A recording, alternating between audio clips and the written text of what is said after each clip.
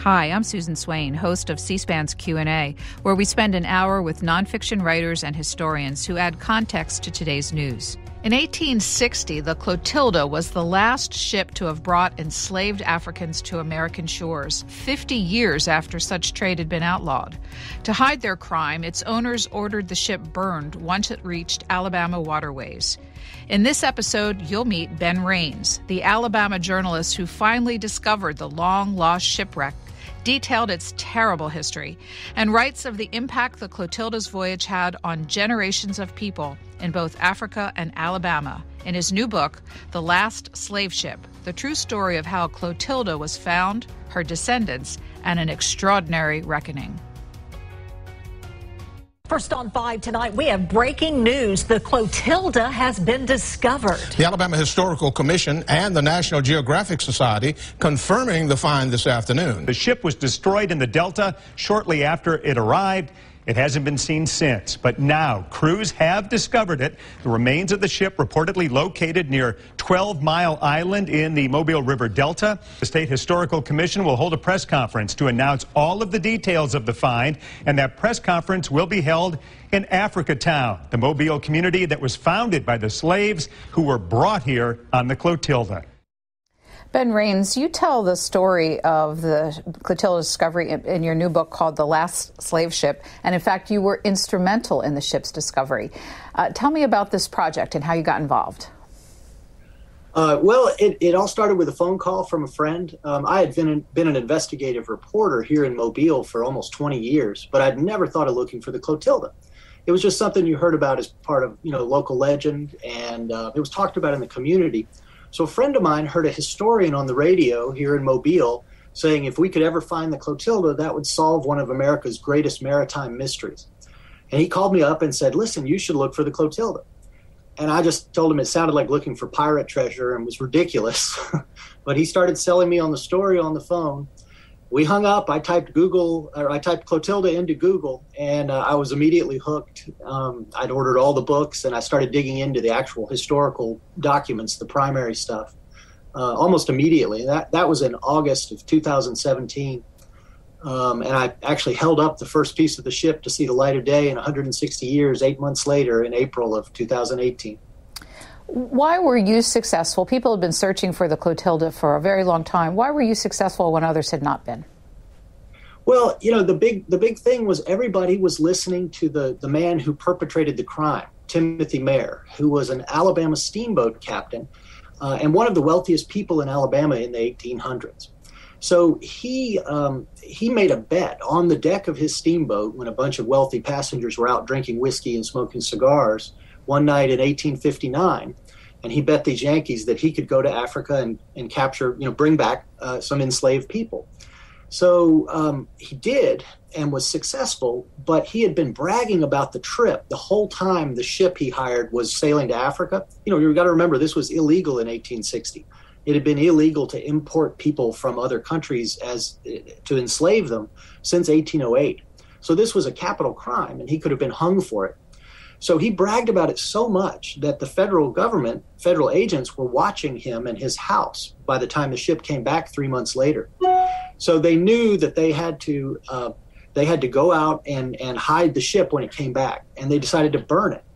So he spent the next 30 years of his life after having gotten away with this. They burned the ship to hide the crime, and it sank below the water.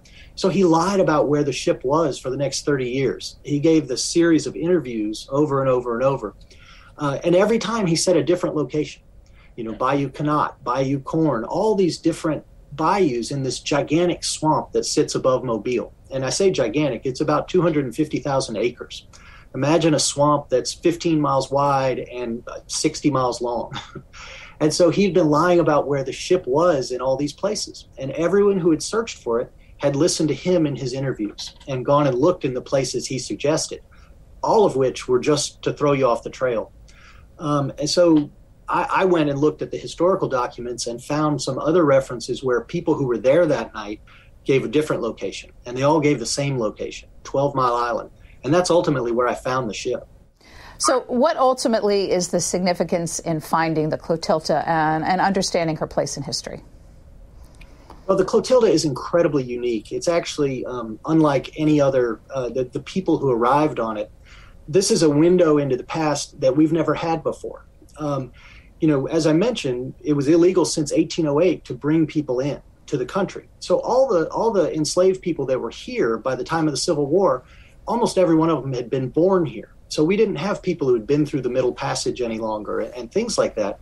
And we had really scattered recollections of those things. But with the Clotilda story, because it happened so late and because it was exceptionally well documented, we know everything about the voyage and the people who came on the ship. These people were captured in 1860 when they were between 15 and about 30. So many of them lived up into the 1910s, 20s. One, Cujo Lewis, the most famous of the passengers, lived to 1935. And these people were interviewed dozens of times. So starting with the voyage itself, we have the captain's journal from when he sailed from Mobile, Alabama to the port of Ouida in the kingdom of Dahomey, which is modern-day Benin. We know all the provisions he took that he thought he would need to carry home more than 100 people in terms of water, casks of meat, rice, food, rum, all those things. We know what happened when he got to Dahomey. He met with the palace and he bartered for these people. We know he paid 27 pounds of gold for them. So then we also have the perspective of the Africans, because they were interviewed first in 1909 by a Mobile woman named Emma Roche, who there were still 9 of the Clotilda passengers alive. And so she interviewed them then, which then inspired Zora Neale Hurston to come back and interview Cujo in 1928, when he was the last still alive of the original settlers of Africatown. So from those 2 interviews, we have the horrors of an African slaving raid as experienced by its victims. We have what life was like in a barracoon, a slave prison. We know when these people were captured. We know where they were captured. We know who sold them. We know how much. We know the ship they came back to America on. And then because they were interviewed, we know what happened to them while they were enslaved, and we know what happened when they were freed. And then they settled this town here on the edge of Mobile called Africatown, which was, they built a village based on the African villages they had grown up with. That village is still there with the descendants of these people that were brought over on the Clotilda. So with the Clotilda, we have the whole story, and it serves as sort of a proxy for everyone in the United States and really in the world whose families arrived in whatever country they're in the hold of a ship. Most of those people, millions upon millions, we know nothing about because their stories weren't recorded. So the Clotilda is a proxy for this lost history, for these millions of people who were stolen from Africa and spread all over the world. And that's really what is so unique about it. It is the whole story of slavery, all encapsulated in one piece. And we know everything about these people and what happened to them in their lives. Well, let's go back to this Timothy Mayer, who was the instigator of this. This was a federal crime. Why was he willing to take this kind of risk? Well, Timothy Mayer was trying to thumb his nose at the federal government. So he was actually from Maine. He grew up in a state where there were fewer than 1,000 African Americans when he lived there. And he came to Alabama, where more than half the population was African American, mostly enslaved. But he was in this new world. He became a fully vested Southern plantation owner by the time of the Clotilda story. He started out as a deckhand, and he ended up with 9 steamboats moving all this stuff. Cotton is what he was moving down the river. With Timothy Mayer, he is heavily invested in the Civil War, which was about to start. So there was a case going on in court regarding a ship called the Wanderer. The Wanderer came in Georgia with 378 people on it, I believe, who were stolen from Africa. They were being illegally imported. The guy who brought them in, a wealthy Georgian, a no good playboy, really, shot his own uncle's eye out trying to in a duel with someone. Really crazy guy. He brought these people in and got arrested. So there was a court case going on, and it was being covered all over the country. The New York Times was covering it, the New York Tribune, all the way down in Georgia. And so this was what they were discussing on the deck of the steamboat the night Mayer made his bet. They were talking about this case, and there were some Yankee passengers, one from New York, one from Virginia, and they were talking with Mayer about it. It was a group of men. One of them said, well, I think they should hang the lot of them, talking about the people in Georgia who had been caught. He said, we'll hang them all. That'll scare the rest off from ever doing something like this. And Mayer said, nonsense. They're not going to hang anybody. I could go do it myself. Within 2 years, I could bring in a load of slaves from Africa. They bet $1,000, which is equivalent to about $30,000 today. And then Mayer set about doing it. And within 6 or 8 months, he had actually succeeded and brought in a load of enslaved people. So he was doing it specifically to thumb his nose at the government. And it worked. It was written about all over the country. In fact, after the Clotilda left Mobile, it was written about in papers all over the country. The Clotilda has gone to Africa for a load of slaves. So that's why the government was looking for him, as I had mentioned. He had bragged so much. You also described the economics of cotton and the prices that enslaved people commanded in the late 1850s. Would you explain how cotton had expanded so much that the free labor was really in demand in ways that there weren't even enough to fulfill it? Yeah, well, so if you step back a little bit to 1813 or so, that's when Andrew Jackson made his name running Native Americans out of Alabama, the Trail of Tears and all the people that ended up in Oklahoma. Maybe that was 1820. Anyway, that opened Alabama up for settlement. And as Alabama opened up, cotton is what they started growing. And production in Alabama grew exponentially year over year, which meant they needed more and more labor. So because of because you were no longer allowed to bring new slaves in after 1808, you could only use people who were already in the country, and they were running out. They just didn't have enough in the South as the crop burgeoned and became bigger and bigger, more and more square miles. So they were buying people from the northern slave states, Maryland and Virginia, which didn't have the same kind of farming going on and didn't need as much, human power. So an enslaved person in Maryland back then, in this time frame we're talking about, late 1850s to 1860, was about $500. And in Mobile, they were close to $2,000. And so Southerners were looking on this as almost a tariff forced on them by the North because they wouldn't let them bring enslaved people in. And so that was what set up the South. One of the goals of the Civil War was to reopen the international slave trade. That's the reason that the Alamo happened in Texas. They were trying to turn Texas into a new slave state so there would be more places you could bring people in. And we see this again and again. So really it was all about the economy of the South collapsing. And Mayer knew better than most because in addition to being this steamboat captain, he was a plantation owner. He and his 3 brothers together owned more than 50 people who worked their 3 plantations. So he was fully vested in this. He saw that all their profits were disappearing into manpower. An enslaved person in Mobile at that time was the equivalent of about $55,000 in today's money. So you can imagine this was a lot of money, and the price was a quarter of that in those northern slave states. So that's where the South's economy was falling apart. The free labor was no longer free. In fact, it was very expensive. How much capital did Mayer invest in finding the ship, the Clotilda, outfitting it with crew, and setting off? So quite a lot. The Clotilda was built by a man named William Foster, who lived in a rooming house very near Mayer's plantation. So Mayer and his brothers had a sawmill where they cut wood and a shipyard where they built ships. So Foster built the Clotilda in Mayer's shipyard, but only as a cargo ship. So its first 5 years, it's traveling around the South, picking up around the Gulf Coast, really, all the way to Mexico and the Caribbean, moving things like wood from Alabama, pine lumber, to Cuba, and coming back with loads of rum and things like that.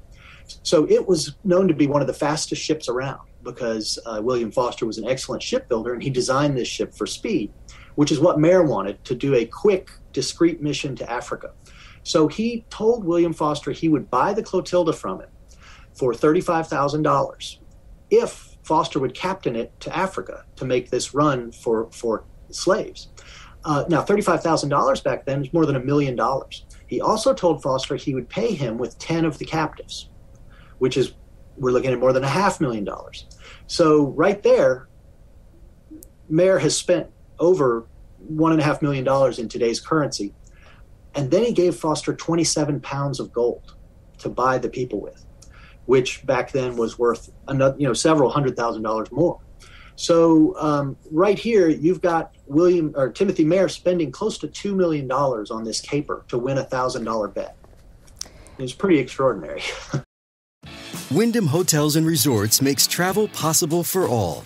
Whether it's the long haulers looking for a great cup of coffee, a roomier rest for the on-a-whim road trippers, or a place to make summer memories with the whole family. No matter who you are, where you're going, or why, with 24 trusted brands to choose from like La Quinta, Days Inn, and Super 8, your Wyndham is waiting. Get the lowest price at wyndhamhotels.com. Restrictions apply. Visit website for more details. If there was a risk of prison or even the death sentence for being involved in a venture like this, how was Captain Foster able to find a crew? Well, he didn't tell them what they were doing. Foster went around to find what he called men of the mast, who were just itinerant sailors. Mobile at the time, thanks to cotton, was the second biggest port on the Gulf Coast and the third biggest port in the country. You know, the port rankings were New York, New Orleans, and Mobile. So it was a cosmopolitan port with sailors from all over the world. You would walk through downtown Mobile and hear languages coming at you from every direction, from various far-flung places. So Foster went and specifically found basically a bunch of ragtag drunks who didn't have family and had no local connections. And he brought them on the boat and didn't tell them what they were doing. They actually set sail, and after they passed Cuba, they hit a hurricane and suffered terrible damage to the ship. In fact, the rudder was almost torn off, so the ship was badly crippled. Crippled like it was, one of the anti-slaving squadron ships came up behind it and gave chase. And so Foster ran rather than surrender and let them look. That was the crew's first tip-off, that they were not just hauling a load of lumber. The reason they thought they were hauling lumber is because Foster and Mayer, before the ship left port, had hidden all the supplies you would need to bring 110 people back, all that extra water and food and all that, under stacks of lumber, making it look like the hold of the ship was full of lumber, not full of supplies for bringing people. So when they had to stop for repairs in Porto Playa, and while they were there, the crew figured out, we're on a slaving ship. You're turning us into pirates and putting us at risk for the death penalty.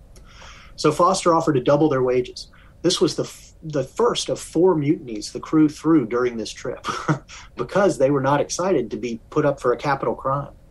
It was punishable by death at the time. So basically, he tricked these guys into doing this.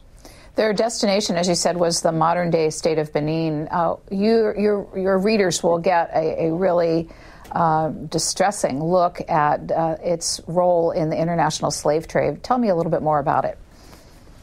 Yeah, so the port of Ouida, which was Benin's slave port, was responsible for deporting close to a third of all the people who were ever sold into slavery, millions of people. Not all that many people from Benin ended up in America, but the people on the Clotilda certainly did. So starting in the late 1500s, early 1600s, the kingdom of Dahomey emerged as this slave place where you could go. A Dutch slave trader in the 1600s wrote you could go to these other ports and might get 3 or 4 people in a week. You could go to Ouida and have several thousand people in a matter of hours, because Dahomey had turned it into an industrial effort. The entire economy of the kingdom of Dahomey was built around hunting people. And so they would go out. You have to imagine Dahomey, the kingdom, or Benin rather, modern day Benin, is about the size of Pennsylvania. Excuse me. And the kingdom of Dahomey was about the size of, say, Philadelphia. And so imagine Philadelphia going out and stealing millions of people over the course of 300 years from the rest of Pennsylvania. And that's what happened there in Africa.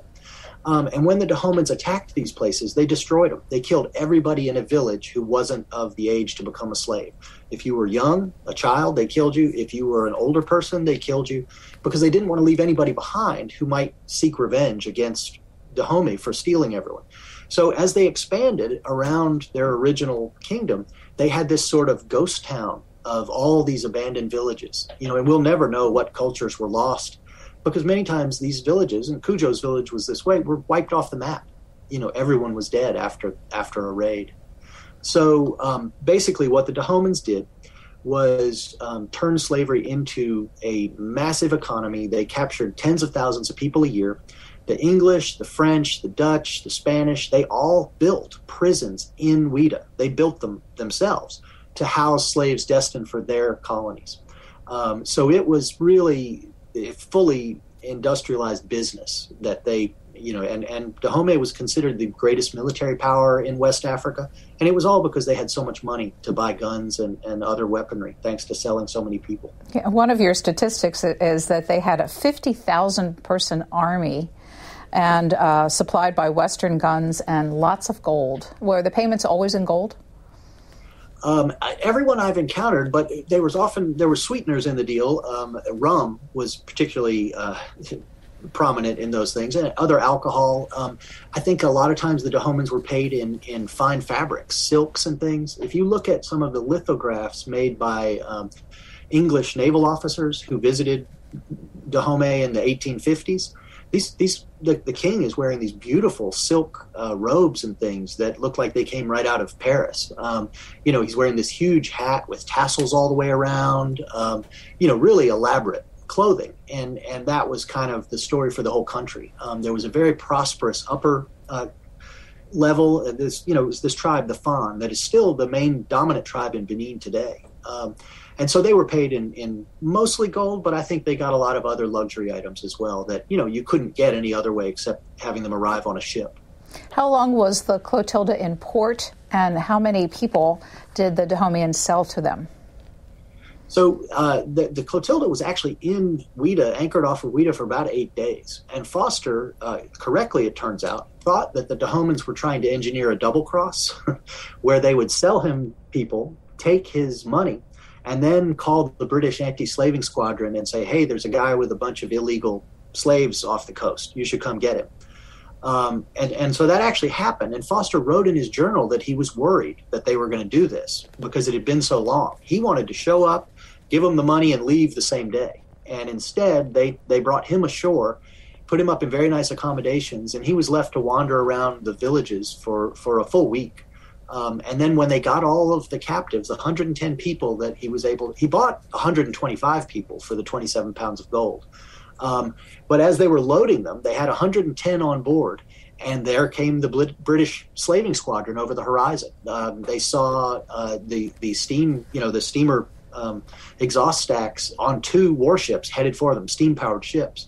So they cut the anchor rope, the Clotilda did, and left without their last load of people that was headed toward the ship in a giant boat. The only reason that the Clotilda was able to outrun them was because it was such an especially fast ship, and they had actually put extensions on the mast so that they could fly bigger sails and go even faster than normal.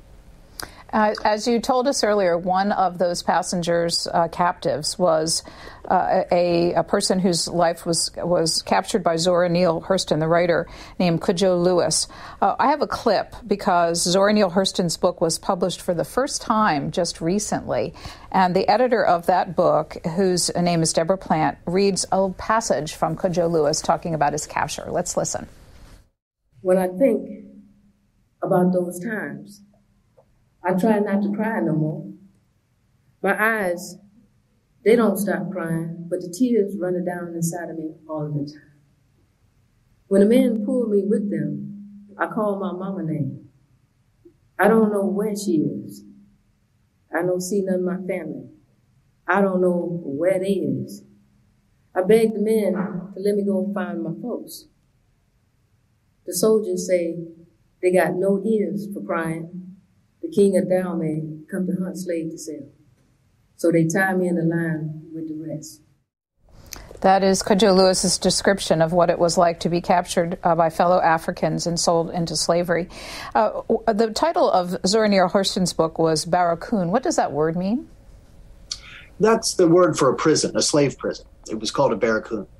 And so that's she's writing about what happened to Cudjoe. An interesting little wrinkle in this story is that Cudjoe's grandfather had Africans enslaved for his personal use. He had slaves. Cudjoe grew up knowing his grandfather's slaves and knowing they had been sold through Ouida. So when he was captured, he knew what was in store for him. What did we learn through his story and others about the time on the ship, the Middle Passage? What was life like aboard the Clotilda? Well, in some measure, the Clotilda might have been a slightly more comfortable trip across than, some of the slave ships of the era were carrying more than 1,000 people at a time. And it was just basically an attrition sort of thing. They barely fed them. They kept them chained and lying down. And many people would die on the crossing, but it was just a cost of doing business. With the Clotilda, partly because Foster, I think, was invested in, he was getting 10 of these people, but also because they had planned to get as many as 175 people. So they had a lot of food. They had extra food, and they had a little more room in the hold. But these people were chained around the neck. They were naked. The neck chains were run through to the floor, and they were chained to the floor, to pegs in the floor in groups of 8. It was, I think, 13 days before they were brought up from the hold and allowed to walk around on the deck. They were unable to walk when they first got up there. In the hold, they, just had to go to the bathroom wherever their peg was. And so when a group got brought up on deck, it would be allowed or forced to scrub its little area during the crossing. And then another group would be brought up. And so this went on, for the whole trip. At one point, Cudjoe talks about something that's very chilling, that I've only seen one mention of in all of the literature associated with everything aboard the Clotilda. And he says that they were all brought up on deck, all the groups, and they were all chained to the anchor chain. By their neck chains were hooked to the anchor chain because the Clotilda was being chased by another anti-slaving squadron ship. And so it's very notorious, and a lot of times in the historical record, in fact, the movie Amistad begins with a scene like this. The slavers would have the slaves chained to the anchor chain so that if they got caught, they'd cut the anchor loose, and it would drag all the people, evidence, overboard. And so at one point in this journey, the Clotilda journey, Cudjoe actually describes being chained to the anchor chain with everyone else. And I'm sure they didn't know that they were about to be cast overboard, but that's the kind of conditions they were in. Just horrific, at the edge of death every minute, hard to imagine. And, this was, by the time they were on the ship, it had been about a month since they were captured. When you read the book, you'll read these brutal descriptions of what happened to them. And one poignant scene, Cudjoe describes the Dahomeyans took the heads of everyone they killed as war trophies, and he describes seeing people he knew, their heads being smoked over a fire. So that's what's in his mind during this time he's chained to the deck of this ship. It's almost unbearable to even think about the life of horrors that would leave you with. From a legal standpoint, the most perilous part of the journey for Foster and Mayer would have been the arrival on the southern shores of the United States. How did they evade detection? Well, so there's when you're on the water, you can only see about 15 miles across open water because of the curvature of the earth. So Foster and Mayer knew this, and they knew that if they kept 20, 25 miles off the coast of Alabama, the 2 forts at the mouth of Mobile Bay, which were federal forts, would never see the ship. So they stayed well offshore instead of coming right up the bay, and they sailed to Mississippi. There's a series of barrier islands in front of Alabama and Mississippi. They sailed all the way to Mississippi and hooked around one of the Mississippi barrier islands and headed back into Alabama and hid at a secret location on the coast, well away from civilization that Mayer and Foster had selected before the journey. So they get there, and they ended up waiting there a couple of days because it took that long for Mayer to get organized enough to bring a steamboat down. So the plan was then, the original plan was they were going to unload the Clotilda passengers there and take them back to the plantations aboard steamboats. But because Mayer had done so much bragging and the heat was on in town, they said, okay, we got to destroy the Clotilda. So they brought a steamboat down they sailed from Mobile to where the ship was hidden. They took the masts off the ship to make it look more like a barge. And then at night, they towed the ship up the bay, hoping it would look just like a steamboat towing a cargo barge. And then when they got up to the top of the bay, on the west side of the bay is the Port of Mobile. But there's a big island across from the Port of Mobile. And so they went around that island and into this giant swamp network I mentioned, the Mobile-Tensaw Delta. And they sailed up the rivers there and escaped view from the port. And so that was the big trick. They made it into this giant swamp and went about 8 or 9 miles inland into the swamp before they burned the ship and hid it and everything. And really, if you're going to hide something as big as an ocean-going ship, what better place to do it than a giant, desolate, alligator-infested swamp? So did Mayer and Foster ever face legal consequences? Well, yes. They were all arrested within a week of the voyage. Mayer was arrested first, in fact, and accused of this caper. I say caper, this crime. He was able to evade justice entirely. You know, a lot of the history tells you that he did this. He was clever, and he had his alibi of being on the deck on his other steamboat on its regular run, because he wasn't at the Clotilda site the whole time. And he had, met up with this steamboat and ate dinner with the passengers, and so that was his alibi. That's part of it. The real story, I think, and why Mayer got away with it and everyone else did, is the federal judge in Mobile, Judge Johnson, was one of Mayer's best friends. Mayer named the first steamboat he built after the judge. And so here we are 10, 15 years later, and this judge who has a steamboat named after him is the one in charge of Mayer's case, and he threw it out and let Mayer off the hook right then, immediately, as soon as the ship happened. Foster was the only one who still faced legal jeopardy because he had brought the Clotilda back and not checked in at the port. The reason you're supposed to check in at the port is because that's how the government would charge taxes and any duties you had to pay for whatever you were bringing in. And so he had evaded that. So he was facing a $1,000 fine. Judge Johnson kept delaying Foster's trial for more than a year until the Civil War started. And then the case disappeared because Judge Johnson became one of the first district court judges for the Confederacy. He abandoned the federal court system and switched over to the Confederate side. And so that was the end of anybody being prosecuted for the Clotilda crime. So he won his bet. He won his bet. You're right. He did. No one was hung for it. In fact, the only person ever hung in the U.S. for slaving was hung about, he was captured within a week or two of when the Clotilda returned to America. This man was captured with his ship down around the Keys. Every president from Thomas Jefferson, including Thomas Jefferson forward, many of our founding fathers, Adams, all pardoned convicted slavers. Abraham Lincoln became the first president to refuse to pardon a convicted slaver, and he let this man that was captured right around the time of the Clotilda's trip be hung. And that's the only person ever hung for illegal slaving in American history.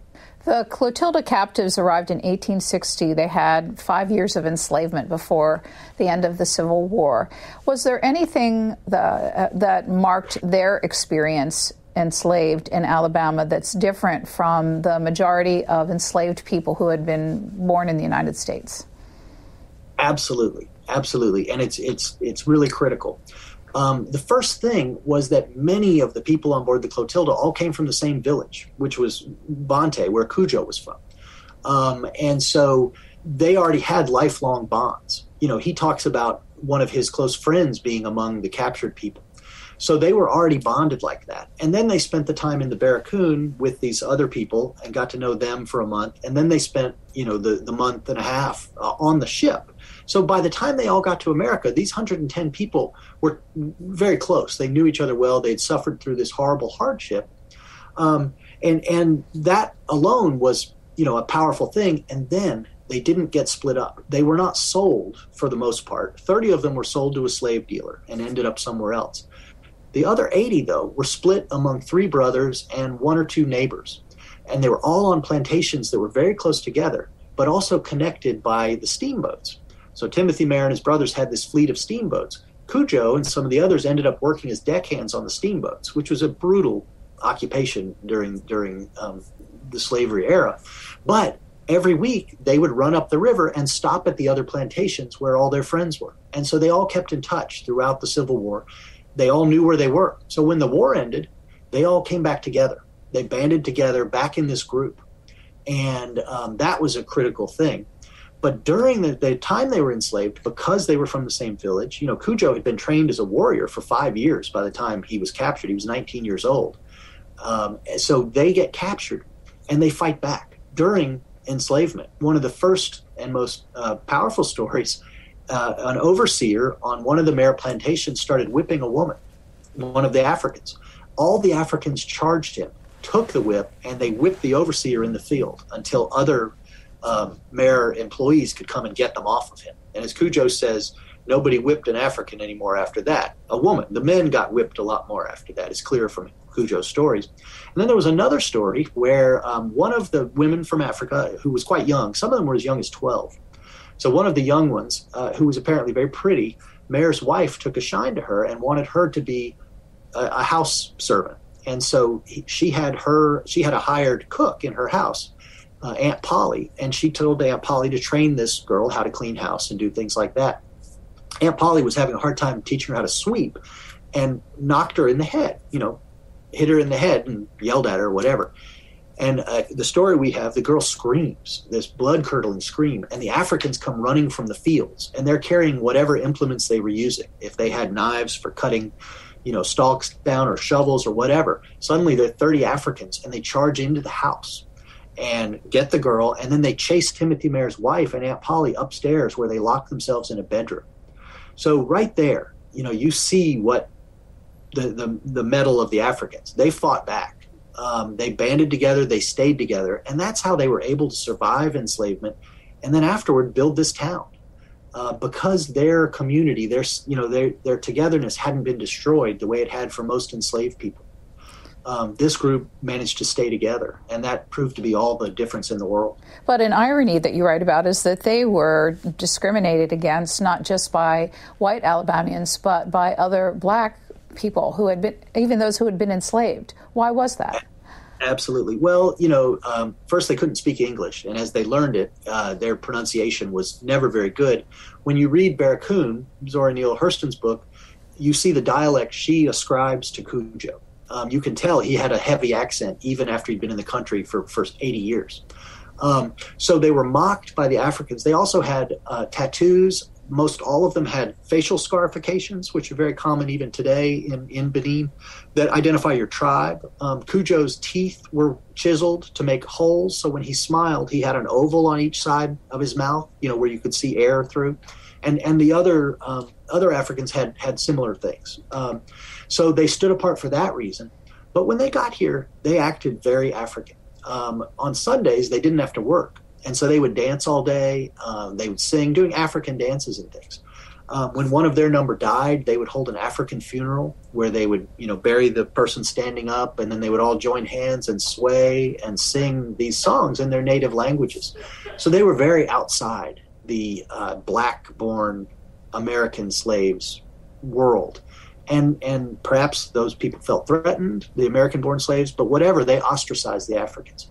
And this continued. This continued with the next generation. When the Africans were freed and had children, the American-born slaves mocked the Africans' children for having these savage African parents. And Cujo talks about American-born blacks calling him and his children savages, and all the same insults that we've heard applied to African Americans still to this day. The black Americans were saying that to the African-born Clotilda captives, which is sad, but not all of them were. Cujo talks about this incredibly important influence on them, a man named Free George, who had been a slave, but his girlfriend, who was a cook for a wealthy family and was free, bought his freedom. So Free George came to see the Africans all the time, encouraged them to vote after they were freed, introduced them to Christianity. Cujo talks about Free George was the best friend the Africans ever had. I mean, he says that.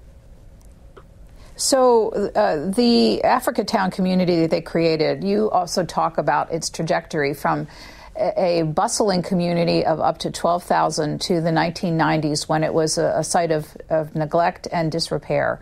What were the causes of its downslide?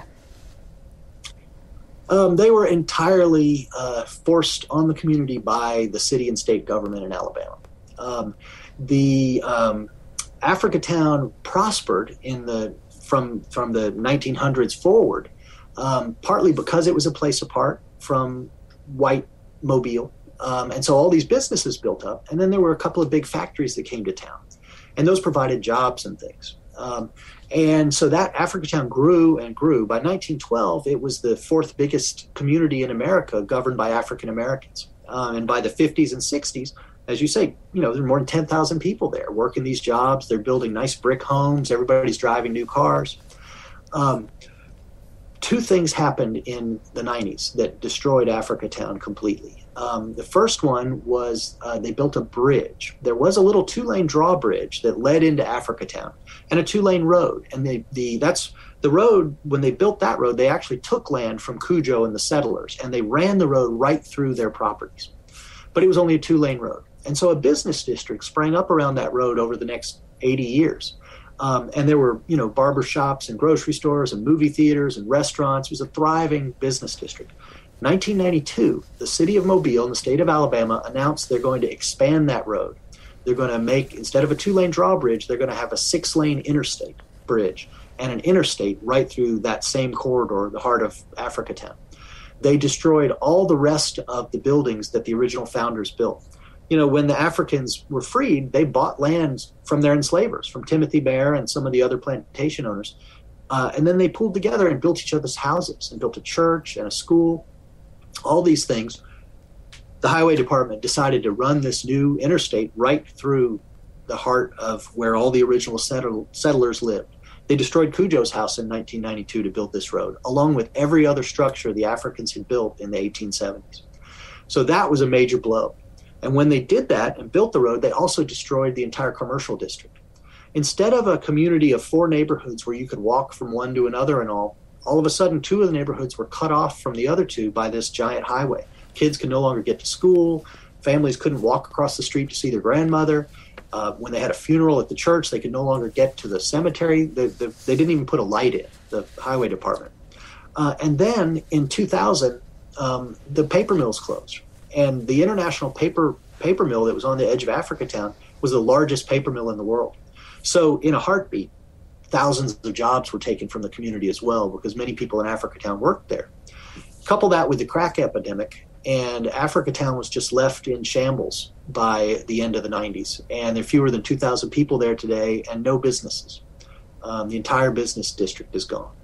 So let's move to the third part of the story you tell, because your subtitle refers to an extraordinary reckoning and what the finding of the Clotilda might mean for the several groups involved in this story. Let me start with Benin, of all places. You traveled to Benin in your pursuit of understanding the story. What did you find about the modern-day government's understanding of its role and how it has come to terms with it? Well, so Benin, as I mentioned, it's about the size of Pennsylvania. And the dominant tribe back in the slavery era was the Fon tribe. And they're still the dominant tribe in Benin today. And then all the other tribes were the tribes that the Fon were capturing.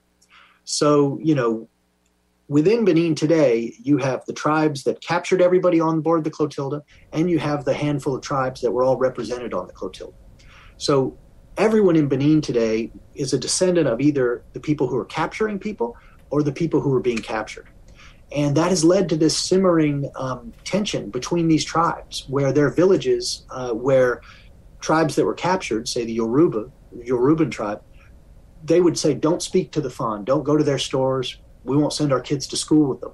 So the government has been worried about a sort of Rwandan-style genocide, because, the Rwanda genocide was a tribal disagreement that got out of control. And here you've got a bunch of tribes that are angry at the Fon. And they've carried that forward. Ancestor worship is a big deal in Benin. Benin is home of voodoo, the Vodun religion. Vodun, they say. That's how voodoo got to South America, how it got to the Caribbean, how it got to America, to Louisiana. All that came out of Benin.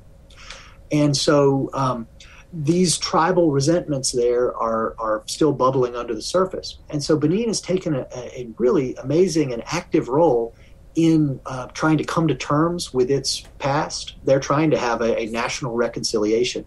When you ride around Benin, there are monuments to the people who were lost to slavery all over, and they are brutal. There'll be you'll see a life-size person on a pedestal as you're driving down the road, and that person is gagged and handcuffed and chained down on their knees. And it's just this lifelike statue right there in the heart of town. You'll see walls where there are severed limbs all over them representing people lost to slavery. You'll be walking around and you'll see these little statues with heads cast down and the eyes looking away like that with no face. And that's meant to shame the living for their role in slavery. So I was stunned to find they're having a moment. Here in America, we're talking about reparations these days, and whether people who are descendants of enslaved people should be given something for, the lives that were stolen from their ancestors. They're having that kind of conversation in Benin too, and it's exactly the same issue: slavery. The president of Benin right now, this man Patrice Talon, was attacked in the last election because he has slave dealers in his family tree. So you can see that wound is still present there in a way I had never understood or anticipated when I got there. It was quite remarkable. And it was amazing to see them wrestling with it. We have about 10, 12 minutes left. Let me turn to the descendants of the Clotilda, the Mayer family and the Foster family. You contacted both of them, and what did you find about their reactions to the discovery of the Clotilda? Well, the Mayer family has refused to ever speak about their role in the saga. They claim that they got death threats after the movie Amistad came out in 2005, which was, of course, about a group of enslaved people taking over a ship. And so they have yet to ever speak publicly at all and say they won't. I've spoken to some of the mayors, and they just say, no, I'm not doing that. Whereas this descendant of Captain Foster, when I wrote my first story about having found the ship, he reached out to me and said, I had no idea I'm related to this man. I had no idea my family was involved in something like this. I'm so sorry. I wish I could apologize. Well, it just so happens that the descendants of the Clotilda passengers, the captives, have been dying to have exactly that kind of meeting, a reconciliation with someone who participated in the Clotilda in capturing their and selling their relatives. And so I asked Mike, I said, will you come here and meet with the descendants? And he was terrified. But he did come. When he got here, he told me he'd taken his wedding ring off and wasn't going to mention his family in case somebody wanted to somehow punish him for what his ancestors had done. And we walked into the room with a handful of descendants, the first ones he was to meet. And he said, I'm Mike Foster, and I'm here because, it was a terrible thing that was done to your ancestors, and it was my ancestor that did it, and I just want to apologize. And he was just enveloped in hugs. Everybody's crying, and then everybody's laughing and joking. And then Mike went to a big community celebration the next day and just walked around meeting everybody, and everybody was hugging him. Everybody was crying. It was a really powerful moment, and it was the first chance that the community, Africatown, the descendants of the Clotilda, had for that kind of reconciliation. And, someone said to me in the book, reparations are nothing. Reconciliation, that's the only thing that matters. We need to forgive and move on. And it was really powerful seeing that take place. The Mayer family still refusing. This is an incredibly wealthy family, and they, it seems they're somewhat cursed. The Timothy Mayer's 3 great-grandsons, 2 of them have just died. At the time of their deaths, the other brother was suing one of them for having stolen $1 million of their inheritance from him. And that kind of sums up the Mayer experience as far as I'm concerned. They do have a number of Clotilda artifacts, apparently. They have bragged for years to having the steering wheel out of the ship and things like that. And so it's time for them to turn all those things over so they can be on display in a museum, things like that. The worst part about the what's happened with the Mayer family is, Africatown was purchased by the Africans from pieces of the Mayer's plantation. So the Mayers still own all the land around Africatown, and they are busily rezoning it from residential to industrial to add more industry. Africatown is trying to fight off all this industry. What's really, really bad about that is the Mayers, up until the 1960s, were one of the largest landlords in Africatown. Starting in the 1880s, they built 500 houses in Africatown. And in 1968, in protest of the city of Mobile finally bringing water and sewer service to Africatown, the Mayers announced they were tearing down all their houses. So they kicked all the families out, 500 families, and they bulldozed all the houses. And at the time, the patriarch of the Mayer clan, who was Timothy Mayer's grandson, was quoted saying about his African-American tenants, he don't need water. They've been living perfectly fine without it for years. He doesn't need a bathtub. He wouldn't know how to use it. He'd probably store food in it. And that was quoted in the local newspaper. He felt brave enough in 1968 saying that out loud. And so that's the mayor's legacy in Mobile and in Africa Town. Now that the Clotilda has been found, what do you think Africa Town's fate will be? Well, I hope Africa Town's fate is back to its original trajectory, which was one of ascendance. The ship is in very good shape. I have touched it. I have held the wood in my hands, and it can be dug up.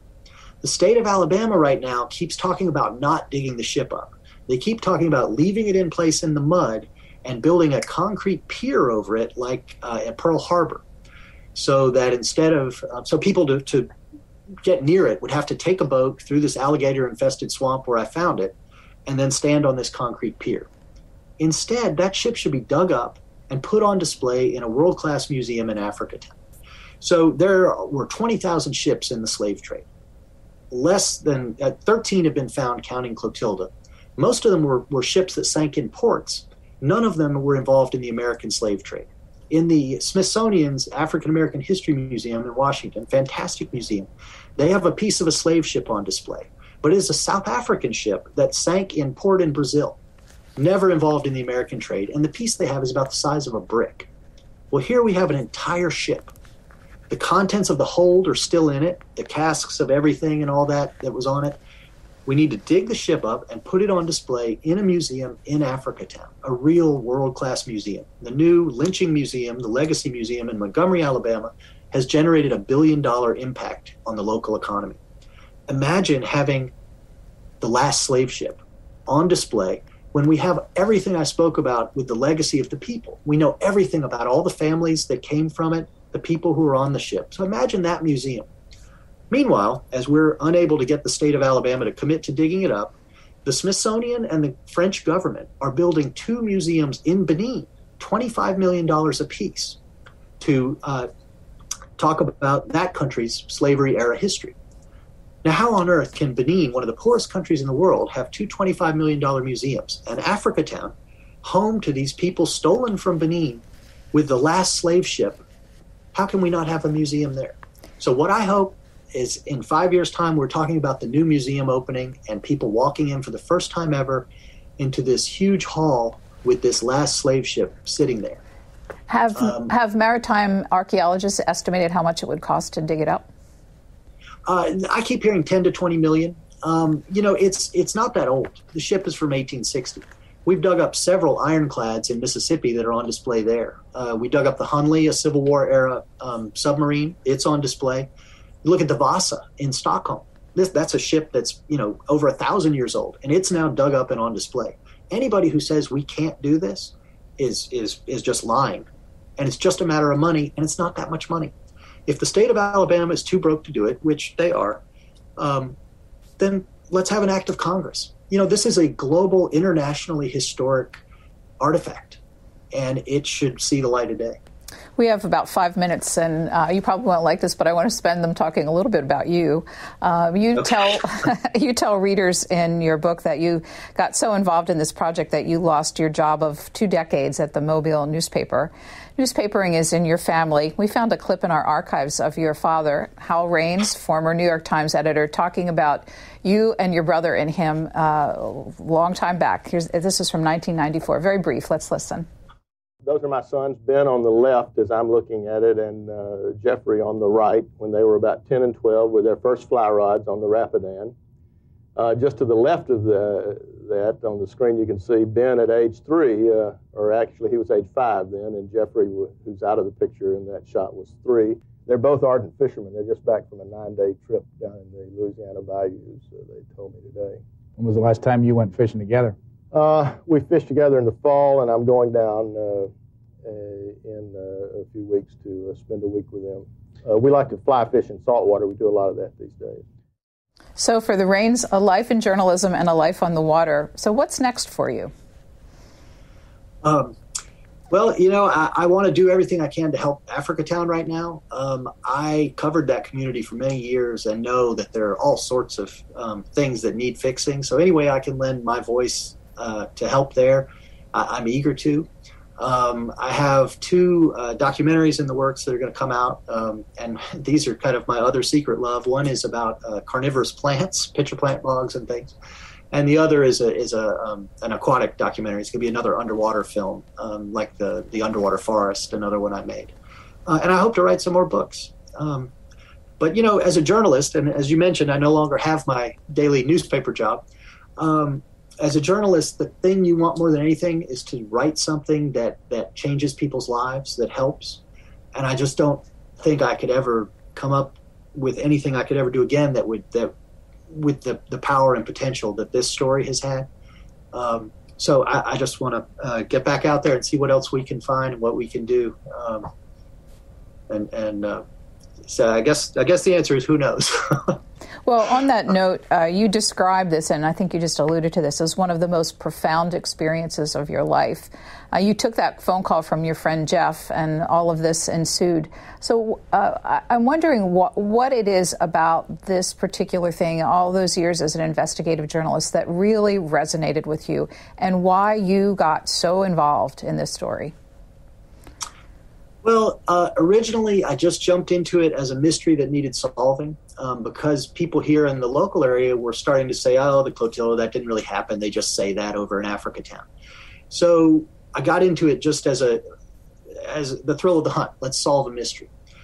Something we haven't discussed is that before I found the Clotilda, I first found another ship. And I thought it was the Clotilda. And I wrote an article, and it went viral internationally saying this might be the Clotilda.